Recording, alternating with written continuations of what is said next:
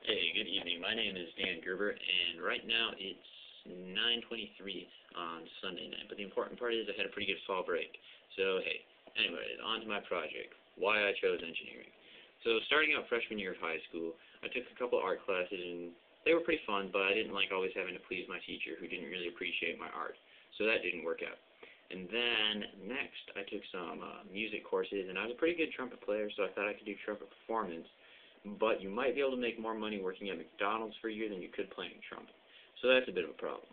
And I thought about statistics, but you only crunch numbers. Math and physics are good, but what's your job going to be?